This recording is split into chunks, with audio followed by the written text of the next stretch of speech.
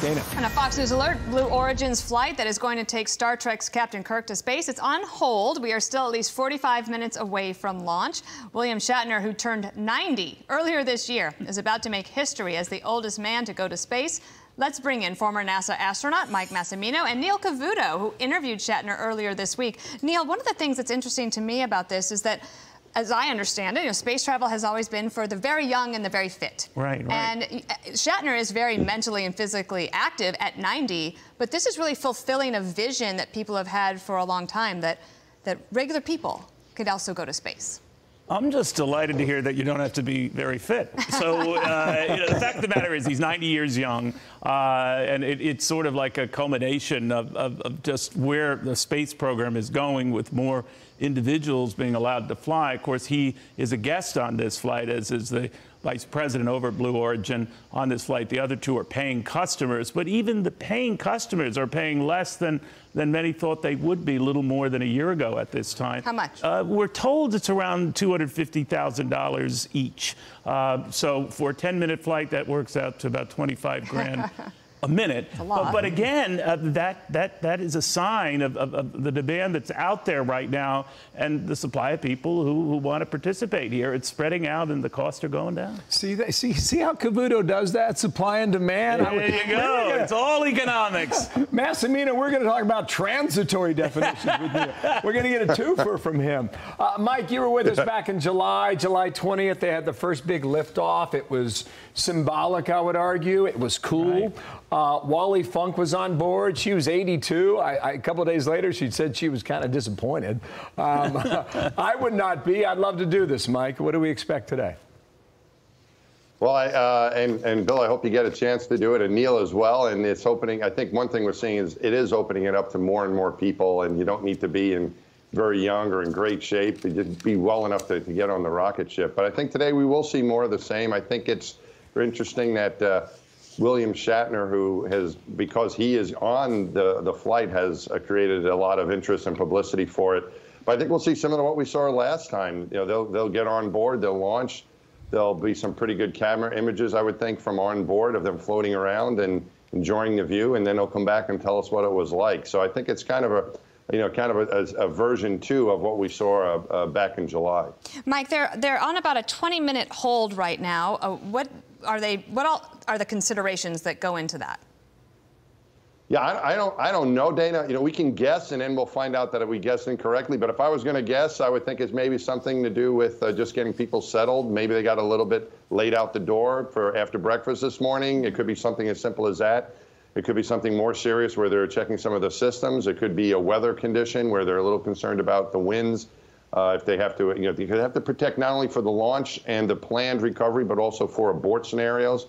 So all of that has to work, and maybe they're waiting for some clearances on that. Those are typically the things that it is. Just, it's something to do with the system, something to do with the weather, or they're just being, a little bit slow and deliberate about things. May I ask just a question from someone who doesn't know a lot? Like, can you eat breakfast before you go into space like this?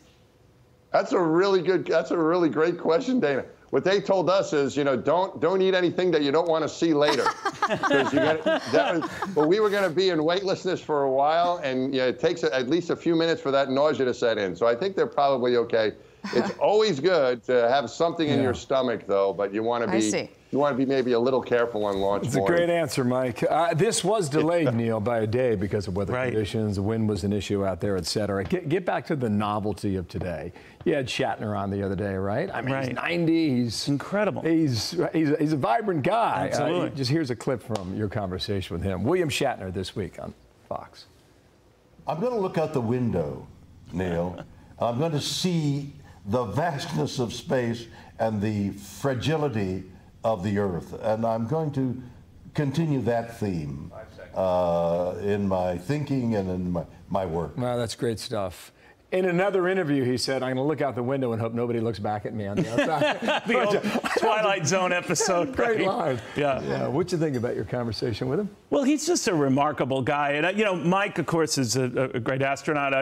As an Italian-American, I'm proud of Mike. He's done a lot for my people.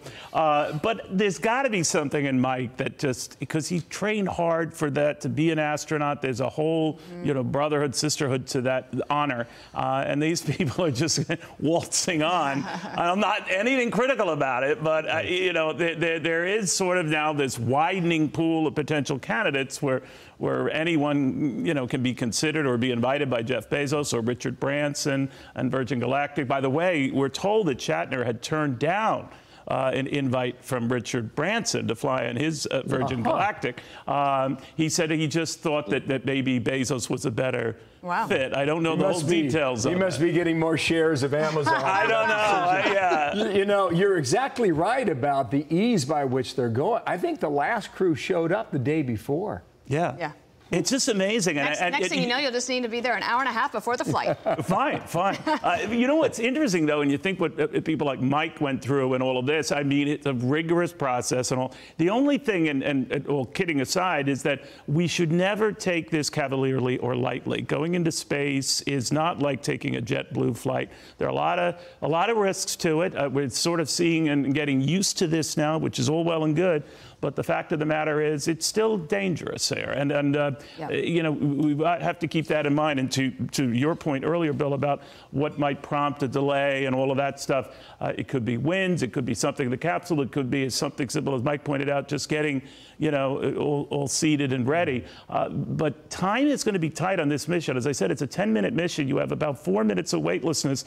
If that were me, just getting out of the seat occupies the 4 minutes. So, you know, you really want to treasure this moment for the very few brief moments you're going to have. Great to see you. Same here. You on standby. Massimino, that means you too, okay? Absolutely. You two Italians. There we go. We will Italians. come back. Thank you, guys.